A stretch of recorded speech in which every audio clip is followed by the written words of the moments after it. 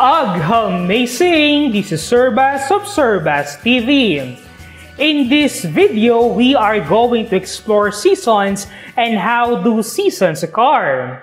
Are you ready to learn? If you find this video helpful, please do not forget to subscribe to this channel.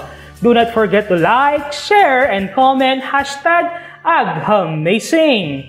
Let's go! Have you ever wondered why other countries experience 4 seasons? And why our country, the Philippines, only experience wet and dry seasons?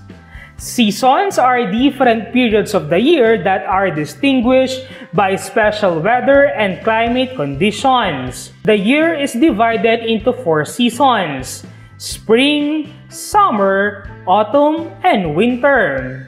Each season has a different amount of light received from the sun, different temperatures, and different weather conditions that repeat yearly. Earth spins around its axis. An axis is an imaginary line passing through the center of the Earth that goes through both the North Pole and the South Pole. The spinning motion of Earth around its axis is called rotation. It takes 24 hours or 1 day for the Earth to completely rotate around on its axis. As the Earth rotates, half of the Earth faces the Sun. This part of the Earth experiences daytime. The other half of the Earth faces away from the Sun. This part of the Earth experiences nighttime.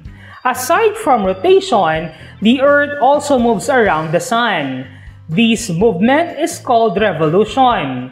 It takes 365 1/4 days or 1 year for the Earth to move around the Sun. Look at the axis of the Earth. What can you observe? Correct!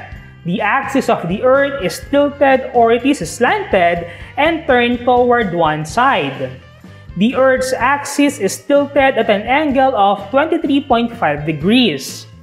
The tilt of the Earth's axis is the reason behind the occurrence of seasons. Because the Earth's axis is tilted or slanted, different parts of the Earth receive different amounts of sunlight as the Earth revolves around the Sun. This results in different temperatures and different weather conditions we call seasons. The hemisphere that receives more solar rays will experience warmer temperature, and the hemisphere that receives lesser solar rays will experience cooler temperature. When the axis of the Earth points toward or away from the Sun, solstices occur. During solstices, unequal lengths of days and night are experienced in different places of the Earth. The first day of summer is marked by the summer solstice, which occurred during June 21 or June 22. And the first day of winter is marked by the winter solstice, which occurred during December 21 or 22. Observe this picture. In which month is the North Pole tilted toward the Sun? In June or in December?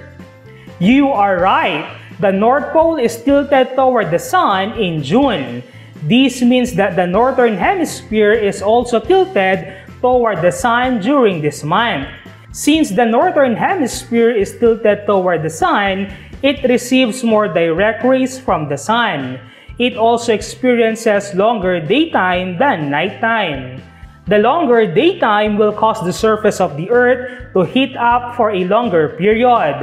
The shorter period of nights will cause a lesser time for the Earth's surface to cool down.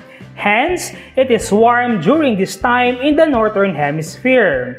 From April to August, different countries located north of the equator will receive direct rays and experience summer. On the other hand, the Southern Hemisphere during the month of June receives lesser direct rays from the Sun. It experiences a shorter period of daytime and a longer period of nighttime. Hence, countries located in this hemisphere experience winter during this month of the year. The Earth is constantly moving. After 6 months or during the month of December, the Earth has moved to other side of the Sun. At this time of the year, the northern hemisphere receives lesser rays from the sun. Hence, countries in this area experience a time of cold. Countries located in the temperate zone will experience winter, and countries located in the tropical region such as the Philippines will experience the cold season. In the month of December, it is the South Pole that is tilted toward the sun. It is the southern hemisphere that receives more direct rays from the sun. Hence, countries located in this region experience summer or warmer temperature. Thus, when it is warm in the southern hemisphere, it is cold in the northern hemisphere and vice versa. When the axis of the Earth does not point either toward or away from the sun, an equinox occurs. During an equinox, the duration of days and nights are almost equal. The first day of spring is marked by the vernal equinox, which happens on March 21 or 22. It is spring in the north and autumn in the south. Meanwhile, the first day of the autumn season is marked by the autumnal equinox, which happens on September 21 or 22. It is autumn in the north and spring in the south. In the Philippines, we only experience two seasons, wet and dry seasons.